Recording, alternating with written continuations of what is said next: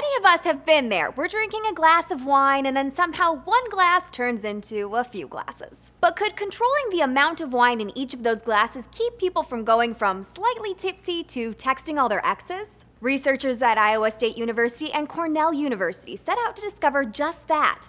They asked staff and college students to pour glasses of red and white wine. They discovered the people who followed a rule of thumb, like half a glass per pour, dispensed less wine than those who poured without a particular amount in mind. Overall, about 70% of participants used a half-glass guideline, and that group tended to pour about 20% less wine. The researchers also considered the participants' body mass index, or BMI. Interestingly, BMI seemed to affect the men, but not the women.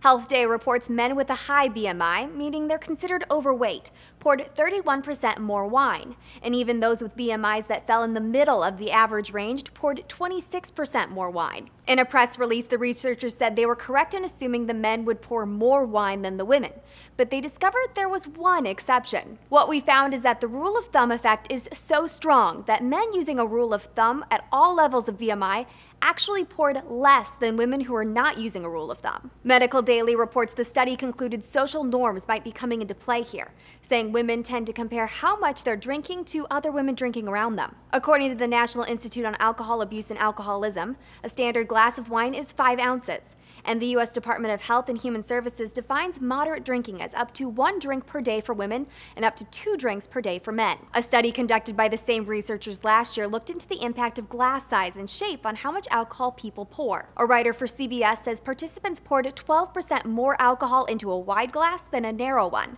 More alcohol was also poured when a person was holding on to the glass. This newest study is published in the International Journal of Drug Policy. For Newsy, I'm Catherine Beek.